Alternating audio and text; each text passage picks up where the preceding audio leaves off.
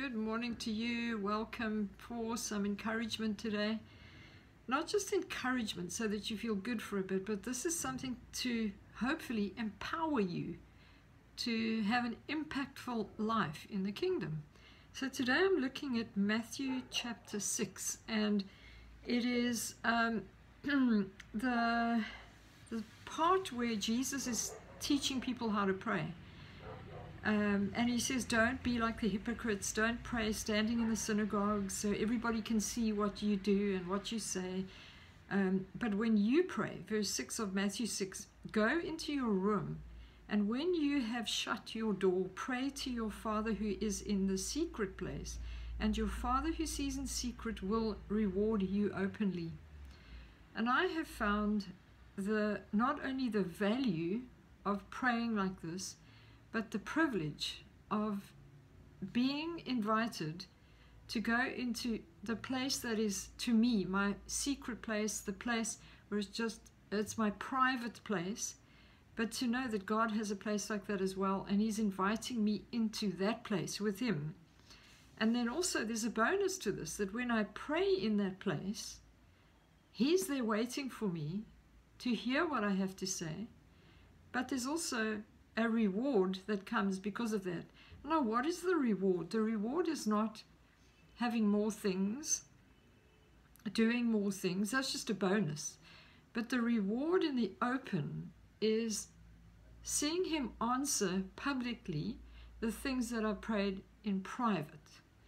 So when it comes to anything that I do, but especially ministry, if I'm going to just carry on doing what I know to do, or doing what I know I can do, because I have a gift and I have certain abilities and I have lots of information, if I'm going to do that without and bypass the time of praying to the Father who's in the secret place, there won't be any rewards openly.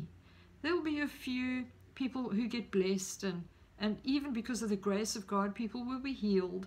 But we want to see more of that in our lives. So when I have separated myself and I've waited on God in the secret place and I've prayed to Him in the secret place and I've heard what He has to say to me about what I'm going to do in the secret place, then I go expecting to see a reward, because that's what the word says. And it's not a reward for me that I get a couple of pats on the back or a couple of medals because I've prayed so well and I've performed so well. The reward is seeing God step in and get involved in what I'm doing. Now, you need that as well. So even if you aren't in ministry, especially if you aren't in ministry, you go out there every day to a 9-to-5 job. Maybe you stay at home, you look after your family. You still need the rewards that come because you prayed in the secret place. A lot of people say, I'm going to pray, and they're so humble and they don't expect any return. But this scripture tells me that God, who sees in secret, will reward you openly. So this is what we're looking for in this life today, where we're surrounded by hopelessness and darkness, that we go out there and we say, God, your reward is that you've heard the things I've prayed in the secret place, and you're going to reward me openly with your presence. I believe that's the first one. So in Matthew 6 it goes on, and Jesus says, in this manner therefore pray, our Father in heaven, hallowed be your name. Your kingdom come, your will be done on earth as it is in heaven. And so I believe that this is the greatest reward that any believer who prays, any praying believer, and every believer should pray, but this is the greatest reward that we can ever see.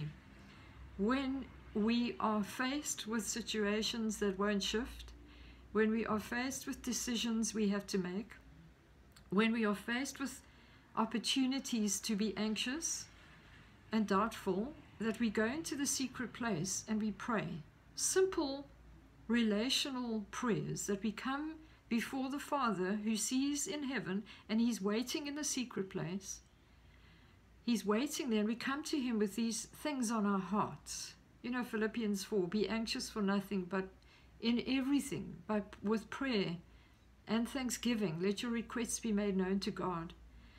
This is the secret place prayer.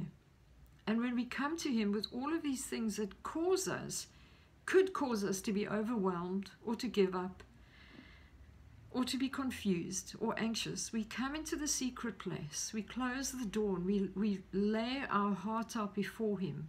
And we don't try and speak in old King James language to God. You can just be yourself in the secret place. We don't have anybody to impress. We don't have anything to prove. He's just waiting there for you. So even when you're anxious, even when you're doubtful, you can still go into the secret place and tell God exactly how you feel. And then the reward is that we say, God, your kingdom come.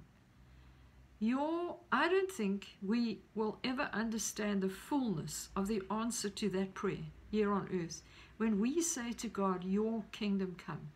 And in the middle of your anxiety, in the middle of the opportunity to give up hope, you've chosen the secret place before you do those things. And the reward comes and you see God come into that situation. Things might not change straight away, but he'll speak to you because you went to the secret place. He'll speak to you. This is the first sign of your kingdom come, is when God speaks to you and supernatural peace comes and anxiety just takes a back seat. And supernatural peace comes and you're able to stand and you say, God, I recognize the signs of your kingdom, because God's kingdom is order. It's not chaos. It's not disorder. It's not disorganized. God's kingdom is order. And when God comes, his order comes into the situation where the enemy has tried to bring anxiety and depression and chaos. So when you go to God today, say, God, here I am in the secret place, and I say, your kingdom come. Your will be done on earth as it is in heaven.